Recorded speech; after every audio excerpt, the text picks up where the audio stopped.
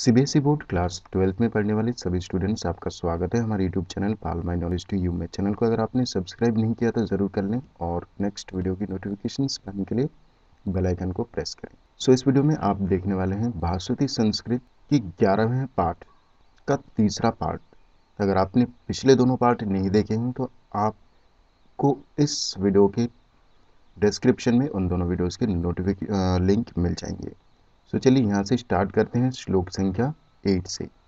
इदमद्य मया लब्धमिमं प्राप्से मनोरथम इदमस्तिदमपि मे भविष्यति पुनर्धनम। सबसे पहले शब्दों के अर्थों को देख लेते हैं संधि विच्छेद के साथ। इदमद्य, अगर हम इसका संधि विच्छेद करते हैं तो इदम प्लस अद्य। इदम यानी कि ये या इस प्रकार के, यानी कि इस प्रकार की वस्तुएं। अद्य यानी कि आज।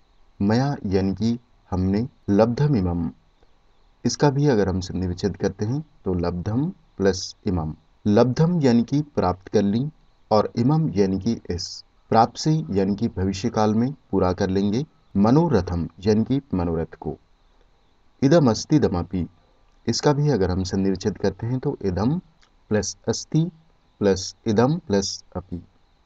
इदम यानी कि इतना, अस्ति यानी कि है और अपि यानी कि ही या भी। और इसमें एक और इदम है यानी कि इसका अर्थ हुआ इतना। में यानी कि हमारे पास। भविष्यति यानी कि हो जाएगा। पुनर्धनम, इसका भी अगर हम संधि विच्छेद करते हैं तो शब्द में होंगे पुनः प्लस धनम। पुनः यानी कि फिर और धनम यानी कि धन तो, यानी कि इतनी वस्तुएं तो हमने आज लब्धम यानी कि प्राप्त कर ली हैं। यानी कि इतनी वस्तुएं तो आज हमने प्राप्त कर ली हैं और अब इस इमम यानी कि इस मनोरथ को पूरा कर लेंगे। प्राप्त से यानी कि पूरा कर लेंगे। इदम यानी कि इतना, धन तो हमारे पास। अस्ति यानी कि है और अपि यानी कि ही, यानी कि इतना धन तो हमारे पास है ही। फिर भी, पुनः यानी कि फिर, अपि यानी कि भी, फिर भी, भविष्यति यानी कि हो जाएगा, फिर भी हो जाएगा। होप आपको 8वां श्लोक समझ में आ गया होगा। आगे देखते हैं 9वें श्लोक को। असो मया हतः शत्रुर्हनिष्ये चापरानपि ईश्वरो अहमहम भोगी सिद्धो अहम बलवान सुखी। देखते हैं इसके शब्दों के अर्थों को और संधि विच्छेद। असो यानी कि वह, मया यानी कि हमारे द्वारा, हतः यानी कि मारा गया, शत्रुर्हनिष्ये, इसका अगर हम संधि विच्छेद करते हैं तो शत्रु प्लस हनिष्ये। शत्रु यानी कि शत्रु और हनिष्ये यानी कि भविष्य काल में मार डालेंगे। चा परानपि, इसका भी अगर हम संधि विच्छेद करते हैं तो च प्लस अपरान प्लस अपि। च यानी कि और, अपरान यानी कि दूसरे या दूसरे शत्रुओं को, अपि यानी कि भी। ईश्वरो अहम, इसका भी अगर हम संधि विच्छेद करते हैं तो ईश्वरः प्लस अहम। इसमें देखिए 2 बार अहम लिखा हुआ है। अहम यानी कि मैं। भोगी यानी कि भोग, भोगने वाले हैं। सिद्धो अहम, इसका भी अगर हम संधि विच्छेद करते हैं तो सिद्धः प्लस अहम। सिद्धः यानी कि सिद्ध हैं। अहम यानी कि मैं। बलवान यानी कि बलशाली और सुखी यानी कि सुखी हैं। अब देखते हैं इसके अर्थों को। वह शत्रु तो हमारे द्वारा, हतः यानी कि मारा गया, यानी कि वह शत्रु तो हमारे द्वारा मारा गया और दूसरे शत्रुओं को भी। चा परानपि, चा प्लस अपरान प्लस अपि, यानी कि दूसरे शत्रुओं को भी हम मार डालेंगे। हनिष्य भविष्य काल में दूसरे शत्रुओं को भी हम मार डालेंगे। अहम यानी कि मैं। ईश्वर हूँ, हम भोगी, भोगने वाले हैं, यानी कि मैं ऐश्वर्यों को भोगने वाला हूँ। मैं सिद्धियों से युक्त हूँ। मैं ही बलशाली या शक्तिशाली हूँ और सुखी हूँ। ये इसका अर्थ था। आगे देखते हैं 10वें श्लोक को। आढ्यो अभिजनवानस्मि कोऽन्यो अस्ति सदृशो मया यक्षे दास्यामि मोदिष्य इत्यज्ञान विमोहिता। अब देखते हैं इसके शब्दों के अर्थों को संधि विच्छेद के साथ। आढ्यो अभिजनवानस्मि, इसका अगर हम संधि विच्छेद करते हैं तो आढ्य प्लस अभिजनवान प्लस अस्मि। आढ्य यानी कि धनवान और अभिजनवान यानी कि बड़े कुल वाला, अस्मि यानी कि हूँ।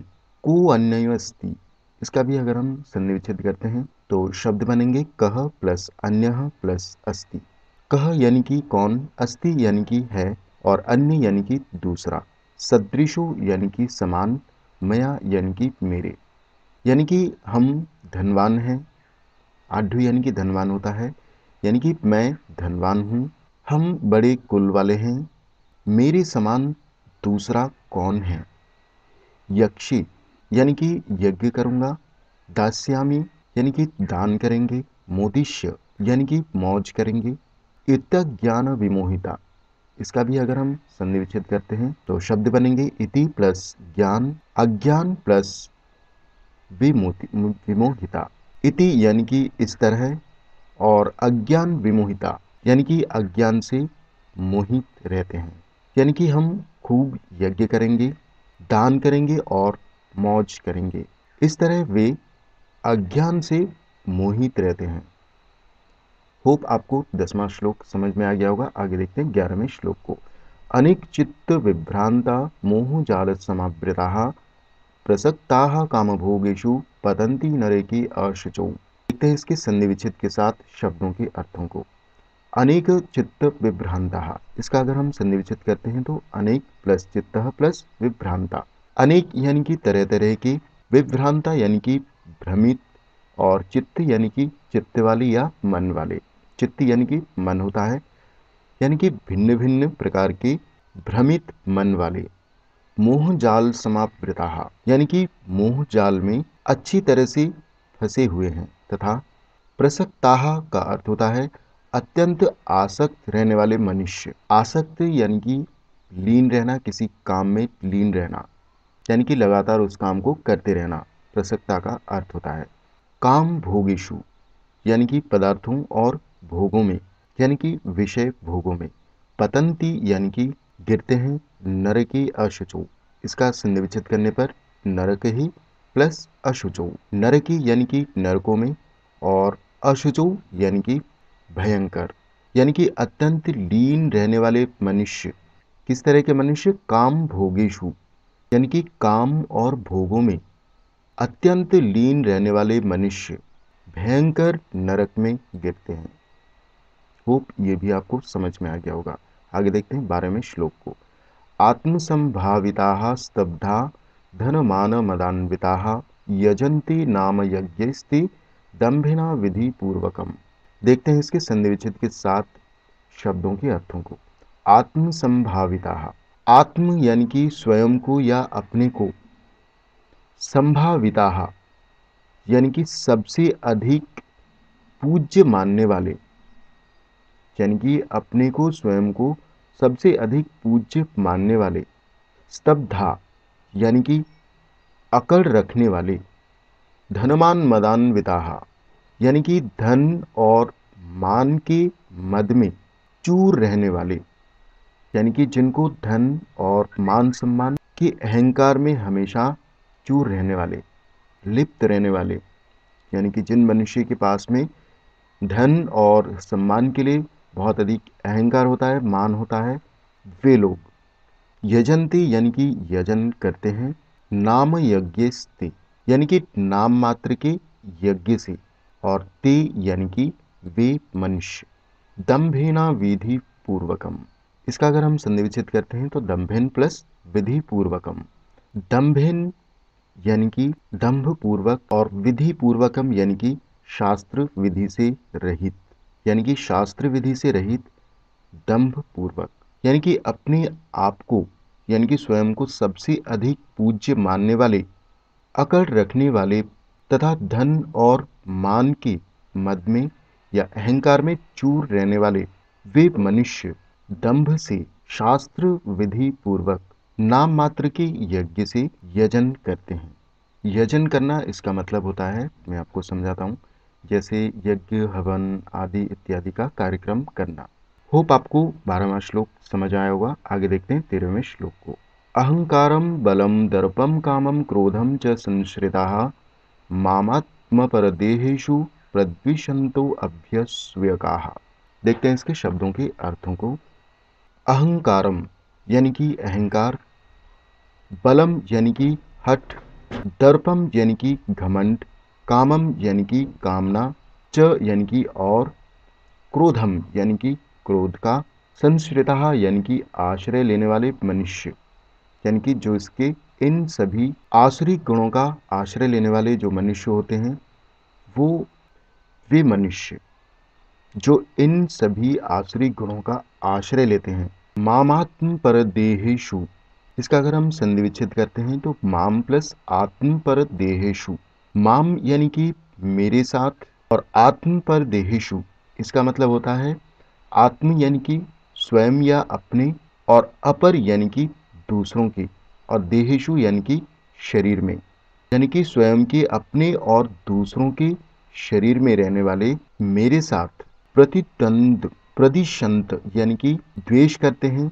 द्वेष करना होता है प्रद्विषंतः, इसका मतलब होता है द्वेष करना। और अभ्यसूय कहा, इसका मतलब होता है दोष दृष्टि रखना। एक बार इसकी व्याख्या देख लेते हैं। अहंकार, हठ, घमंड, कामना और क्रोध का आश्रय लेने वाले वे मनुष्य अपने और दूसरों के शरीर में रहने वाले मेरे साथ द्वेष करते हैं। प्रद्विषंत यानी कि द्वेष करना, यानी कि मेरे साथ द्वेष करते हैं। मेरे साथ यानी कि परमात्मा के साथ, परमात्मा यानी कि जो अंतर्यामी भगवान होते हैं उनके साथ द्वेष करते हैं, तथा मुझ में और दूसरों में दोष दृष्टि रखते हैं। होप आपको 13वां श्लोक समझ आया होगा। आगे देखते हैं 14वें श्लोक को।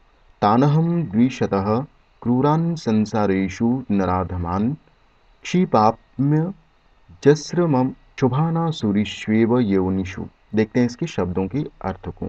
तानहम, तान प्लस अहम, तान यानी कि उन, और अहम यानी कि मैं, द्विशतः यानी कि द्वेष करने वाले, क्रूरान यानी कि क्रूर स्वभाव वाले, संसारेषु यानी कि संसार में, नराधमान यानी कि नरों में, मनुष्यों में, और अधमान यानी कि सबसे नीच, यानी कि मनुष्यों में सबसे नीच। क्षिपाम्य जस्रम शुभाना सुरीश्वेव, इसका अगर हम संधि विच्छेद करते हैं तो शब्द बनेंगे क्षिपामी यानी कि गिराता रहता हूँ, प्लस अजस्रम यानी कि बार बार, अशुभान यानी कि अपवित्र मनुष्यों को, और आसुरीषु, आसुरीषु यानी कि आसुरी, और योनिषु यानी कि योनियों में, और एव यानी कि ही, यानी कि उन द्वेष रखने वाले, क्रूर स्वभाव वाले, और संसार में मनुष्यों में सबसे नीच अपवित्र मनुष्यों को, अशुभानाम यानी कि अपवित्र मनुष्यों को मैं बार बार, अजस्रम यानी कि बार बार, आसुरी यानी कि आसुरी योनियों में, क्षिपामी यानी कि गिराता रहता हूँ। होप 14वां श्लोक भी आपको समझ आया होगा। आगे देखते हैं 15वें श्लोक को। आसुरीम योनिमापन्ना मूढ़ा जन्मनि जन्मनि माम प्राप्यैव कौन्तेय ततो यान्त्यधमां गतिम।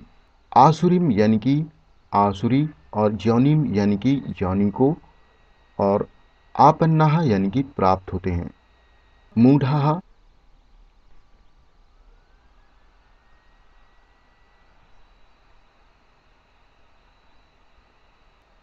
जन्म जन्मांतर में, यानी कि प्रत्येक जन्म में, माम प्राप्यैव अगर हम इसका संधि विच्छेद करते हैं तो शब्द होंगे माम प्लस अप्राप्य प्लस एव।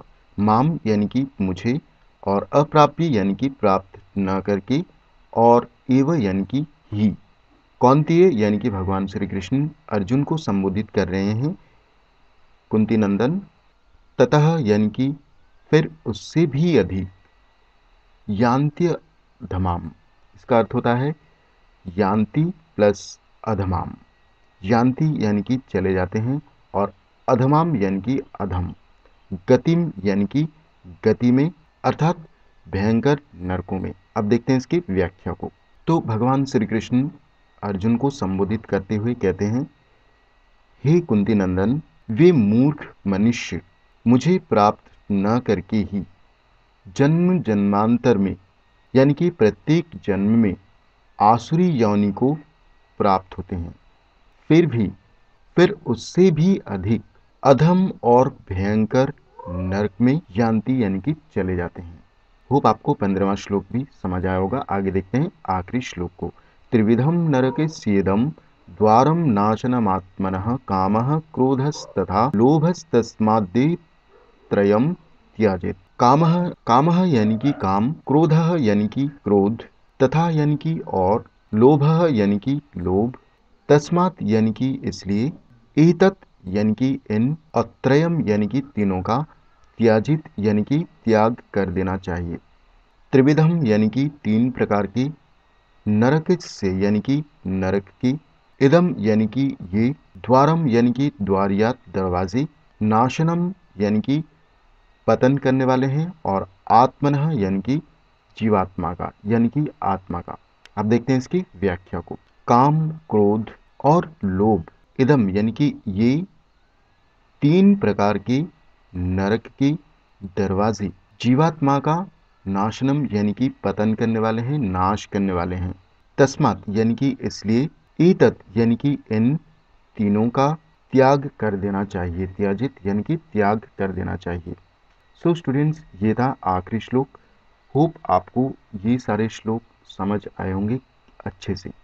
आप हमें कमेंट में ज़रूर लिखें। अगले वीडियो में 12वें लेसन का हम हिंदी ट्रांसलेशन करेंगे। अगर अभी तक आपने चैनल को सब्सक्राइब नहीं किया तो ज़रूर कर लें। तो मिलते हैं अगले वीडियो में। Thank you.